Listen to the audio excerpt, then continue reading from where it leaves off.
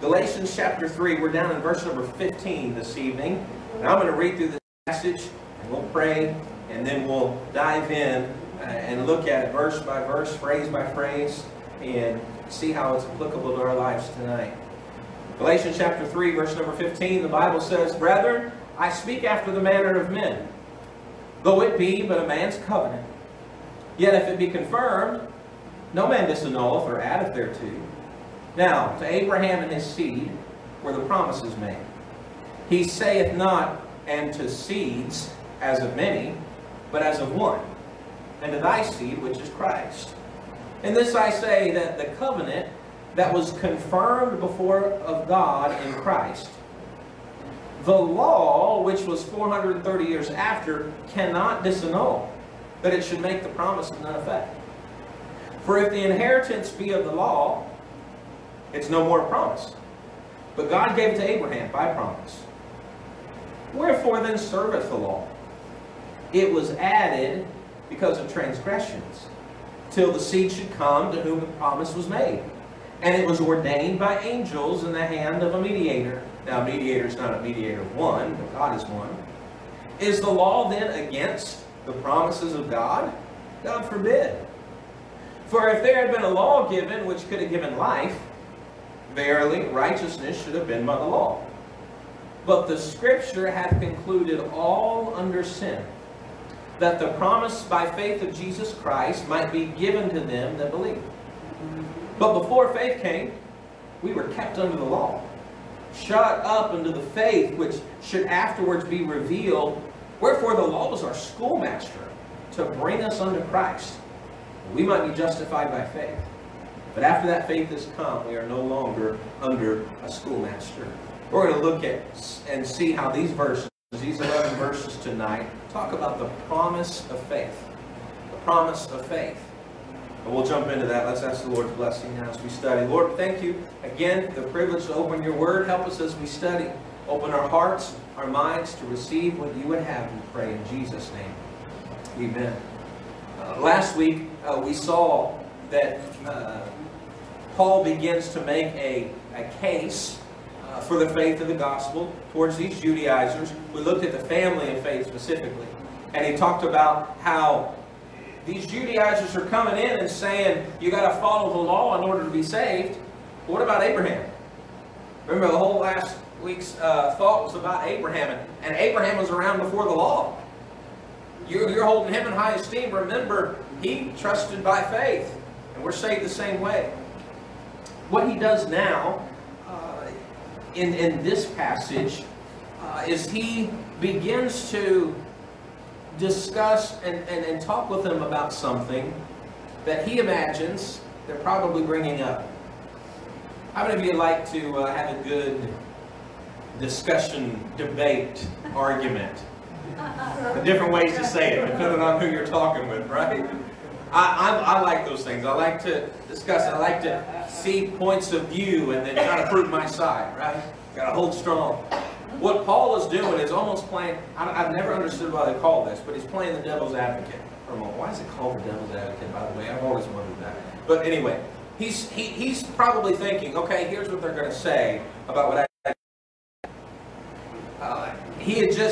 they understood that Abraham, all his descendants, before Moses came, were saved by faith. Right? We already covered that. They knew that. But then Moses came, and what did God do? He gave the law. So their conclusion perhaps would have been, okay, Abraham and all those people were saved by faith, but then God gave the law. So obviously, God wouldn't have given it if that wasn't enough. You think about that? If Abraham and believing by faith was enough, then why did God give the law? And so he's going to answer that question before they ask it. All right? And that's what this passage is talking about. That's why he keeps going back to the law and faith and Abraham and justification and works. How do we do this? If you think about that line of reasoning, some of you already saw you. Oh, yeah, that's true. What about the law then? If Abraham and all his descendants were saved by faith, then why did we bring the law into play in the first place? Why? Obviously, it's either a replacement of faith or it's a supplement of faith. So he's going to give 3 arguments to these questions that haven't even been asked yet. All right? So the promise of faith. The first answer that he gives, why do we have the law? Number 1, he wants to talk about the reliability of the covenant. When we're talking about the covenant tonight, we're talking about the promise that God made to Abraham. We showed that last week. In Genesis 12, all families of the earth will be blessed because of you. It's all by faith. The reliability of the promise of the covenant. He shows how reliable it is. First, he talks about man's promise in verse 15. He says this and gives an illustration. Brethren, I speak after the manner of men, though it be but a man's covenant. What's a covenant? A promise, an arrangement, a pact together, a binding contract. And the illustration is that when a contract or agreement is made by people, no one can add to it or take from it. All right, it's going to remain as it was originally made. Then he gives the importance of it. He gives the illustration of the importance of it, the end of verse 15. Yet if it be confirmed, no man disannulleth or addeth thereto. If you made a covenant, man between man, and everything comes true from it, you can't add to it later. You can't change it later. I mean, you have kids that probably have tried to do that a time or two. No, I promise this, but I want to change that. Obviously, you can't do that. And what he's saying is, how much more will God honor his word when he makes a covenant? It gives this illustration. You guys understand a man's covenant is binding. How much more is a covenant that God gives? God cannot lie. God is immutable, which means he never changes. Therefore, if God promised something, it's not going to be changed.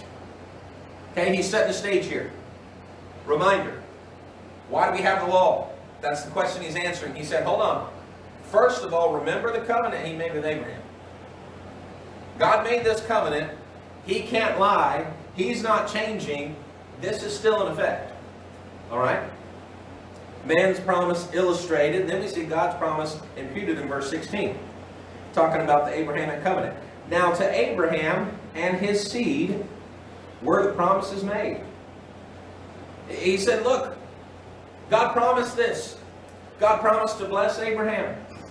God promised in Abraham and in his family all nations would be blessed. That's unconditional. That's his promise. The covenant was specific. The same way he gave the promise of Jesus coming. But we'll get to that in a little while. The idea here, again, we're going to get to the law specifically in just a moment. But he's answering the question, if Abraham stayed by faith and all his seeds afterwards, then why, a little bit later, did the law come to Moses? He's saying, first of all, remember that covenant he made with Abraham. It's not of none effect anymore. God promised it. It's happening. God loves everyone. God gives everyone the opportunity to be saved. Believers who lived before the cross maybe didn't know the specifics about Jesus, how he was going to die, but they were forgiven and made right in anticipation, looking forward in faith to the cross. I keep pointing back here because there's a cross on the wall. That's making sure y'all understand that. And we, and all those who came after Christ's death, we're saved by faith looking back to the cross. It's all based on what he did. The promise then was confirmed by Christ. Notice verse 17. And this I say, that the covenant that was confirmed before of God in Christ. Okay, we got the covenant. That's one side. Now we got the second side. The law, which was 430 years after, cannot disannul that it should make the promise of none effect. So he said, you got the covenant God made to Abraham. 430 years later, when Moses came along and God gave the law, that doesn't mean it cancels out the promise, the covenant. That's not what happened. Verse 18, for if the inheritance means salvation or heaven. If the inheritance be of the law, it is no more a promise. Okay? So, he's saying now the law, or that God gave Moses the law, if that's how you get saved, we don't need this promise anymore. But you can't cancel out this promise because God made it. Alright, so the law is not going to disannul it. The law is not going to make it of none effect. It was confirmed by Christ. Just as God gave it to Abraham, He freely gives it to us. If we believe. And we saw a little bit more about that in chapter 2. Well, but let's keep going. This next part's really going to help us. The first idea, the promise of faith, was he was looking at the reliability of the covenant. But now he's going to give the reason for the law. Okay? By the way, before we jump into that, that doesn't mean the law is bad. Well, we're saying, don't go to the law, don't go to the law. But that doesn't mean the law is bad. Why did God give? Obviously, there's a reason if God gave it. God gave the law. It's not for us to cling on to and trust in. We're going to see the reason for the law. That's what they thought. If God gave the law, we got to jump all over that. That's how we earn His favor. And He's going to say, no, no. Let me give you the reason. If the covenant to Abraham could not be replaced, then why did God give the law? First of all, I'm only going to give you, I think, 2 reasons. Yeah, 2 reasons. Why did God give the law? Number 1, to reveal man's need. What do you mean? Let me just read Scripture. Verse 19. Wherefore then serveth the law? Paul does this a lot. He asks the questions that they're thinking. Okay, so what's the purpose of the law, he says? Verse 19. It was added because of transgressions. We're going to get to that in a moment. Let me read another passage of Scripture. Listen to these verses. Romans 7:7. What shall we say then? Is the law sin? God forbid. Nay, I had not known sin, but by the law. For I had not known lust, except the law had said, thou shalt not covet. Romans 4:15. Because the law worketh wrath, for where no law is, there is no transgression. Here's what he's saying. Why do we have a law? How do you know what's right and wrong without it? Yes, we have a conscience. But that's very... people's consciences are different these days. It's unconscionable what people say and think these days. So we can't necessarily just rely on that. We have the Holy Spirit. We have the law. We have God's Word. But he's asking, so why did God give the law? The Bible tells us a few reasons that it reveals man's need. How does it reveal man's need? First of all, it shows our transgression. Skip down to verse 24 for a moment. Wherefore the law was our schoolmaster to bring us unto Christ. Is a schoolmaster. A teacher. The one, how about this? The one responsible for care and discipline. Okay? The law shows us we're not enough. If anyone can look at the law, whether that be the 10 Commandments, whether that be the Judaizers and their religion, which is 600 and some things to do and 400 and some things of not to do. I mean, it's crazy. Whether that be religious actions that people say you must do in order to please God, whatever that law may be. If you can look at that and think, I can handle that. I can do all those things. First off, I want to have lunch with you. And maybe that'll rub off on me. I can't handle that. I look at that and think, wow, I don't measure up. That's one purpose of the law, to show our transgression. Romans 3:20 says, therefore by the deeds of the law there shall no flesh be justified. For by the law is the knowledge of sin. We know what is wrong based on that law. Why it was given? Why else was the law given? Or it was given to reveal man's need. What's man's need? Shows our transgression. Verse 21. Is the law then against the promises of God? God forbid. Notice this. For if there had been a law given which could have given life, Verily, righteousness should have been by the law. What it's saying there is the law cannot give life. If we could have followed this and had life and hope in Jesus, we wouldn't need faith and righteousness. They understood it was a tall task to live up to the law. They understood there was no life there. And he said, if the law had given life, then we wouldn't need this. This law that you guys are holding in high esteem, these churches in Galatia, these Judaizers, you're holding that in high esteem. What life has it given you? It hasn't. Romans 3:20 again. Therefore, by the deeds of the law, there shall no flesh be justified in his sight. Go ahead, try to follow it to a T. In Christ's eyes, it's not enough. But now the righteousness of God without the law is manifested. Even the righteousness of God which is by faith of Jesus Christ. One more thing that the law does to reveal our need. It condemns all men. Notice verse 22. But the Scripture hath concluded all under sin. You know a verse that says that? For all have sinned and come short of the glory of God. As it is written, there is none righteous, no, not one. I think we can all agree. Raise your hand if you're perfect. Better put my hand down as I say that. No, we're not perfect. We're all sinners. The law shows us that. Shows us that we're not enough. So, well, let me give you the second reason before we review again. It was given to reveal men's need. That's why the law was given, the reason for the law. But it was also given to reveal the superiority of this covenant. Abraham's covenant. Verse 19 again. Wherefore then serveth the law, was added because of transgressions. Notice, till the seed should come, to whom the promise was made. And it was ordained by angels in the hand of a mediator. Now, a mediator is not a mediator of one, but God is one. Okay, without getting too confused, let me explain something real quick, and then we'll jump back into what this is.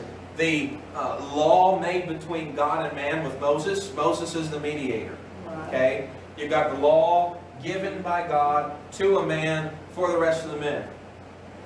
Or you got a covenant made between God and man. God and Abraham. When the mediator is God himself, much more trustworthy than another man. Okay?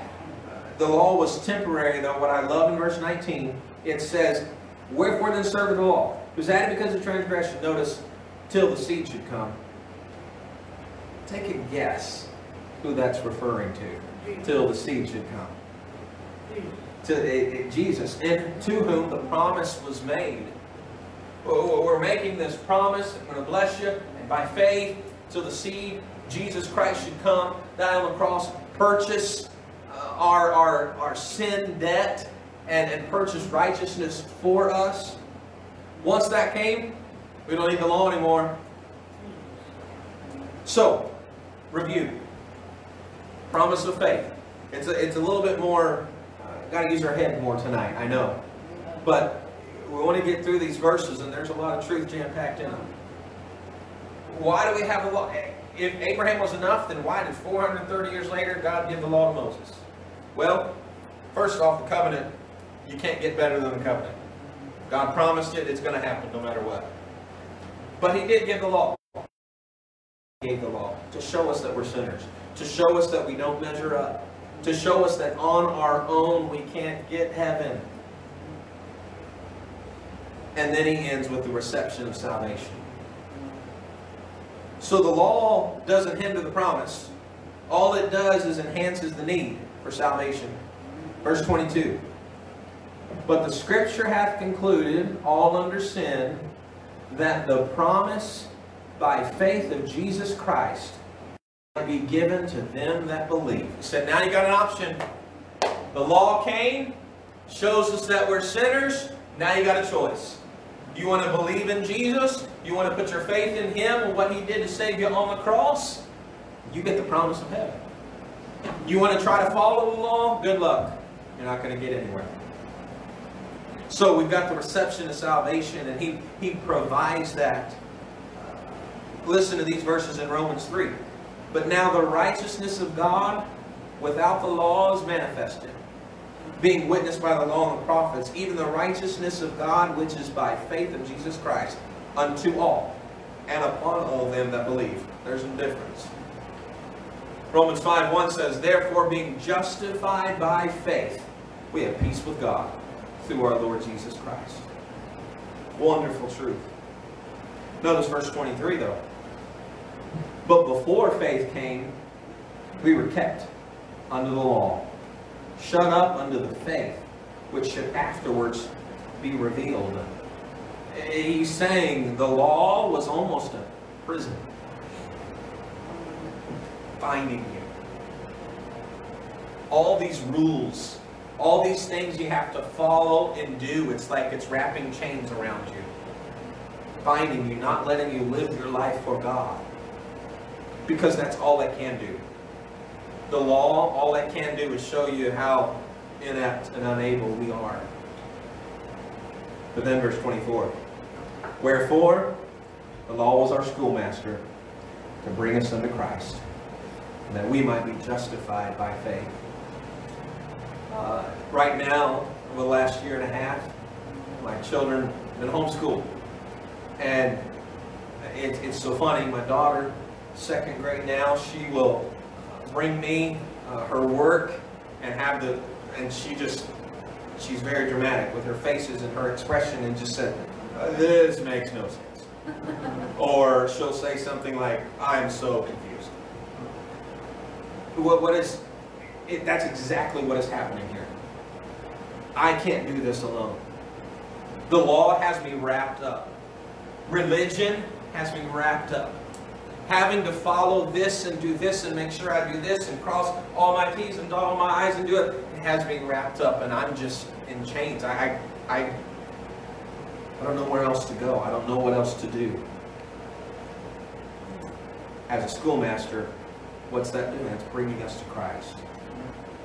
And then we look at the cross. And then we think about what Jesus has already done for us.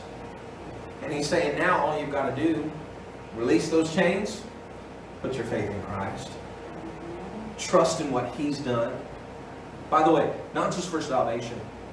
That's first and most important step.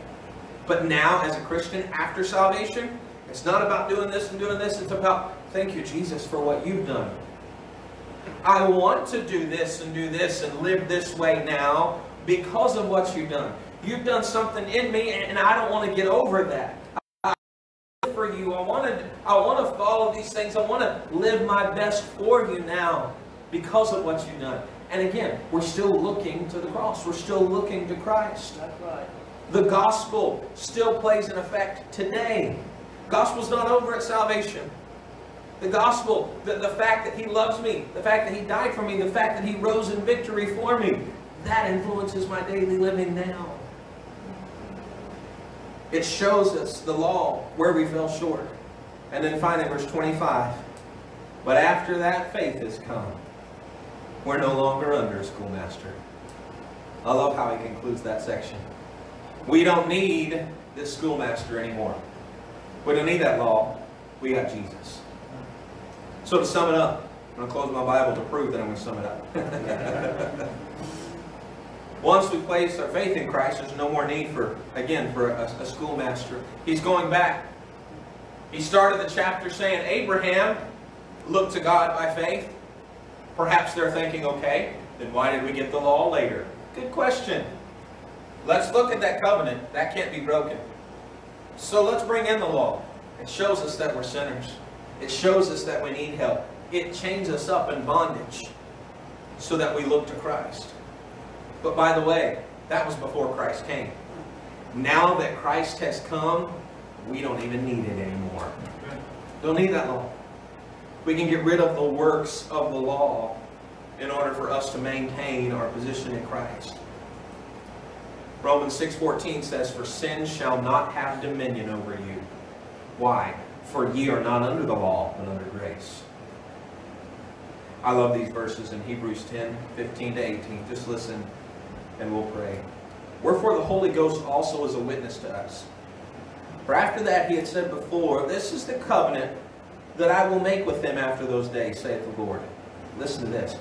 I will put my law into their hearts. And in their minds will I write them, and their sins and iniquities will I remember no more. Now where remission of these is, there's no more offering for sin. If that doesn't sum it up, he says, I'm not only am I going to get rid of the law, I'm going to give them the Holy Spirit, and I'm going to put inside their heart what's right and wrong. Now we can trust the Holy Spirit. Now we can trust God's Word to give us direction. We don't need a man-made law. And their sins and iniquities, he says, will I remember no more. This is the promise of faith. You're to be commended tonight. Stuck through it. A little bit more of teaching with that, but very applicable to us. Don't let religion, don't let works bind you. Never get over what Jesus has done and how putting our faith in Him is always enough. Let's bow our heads and hearts together in prayer.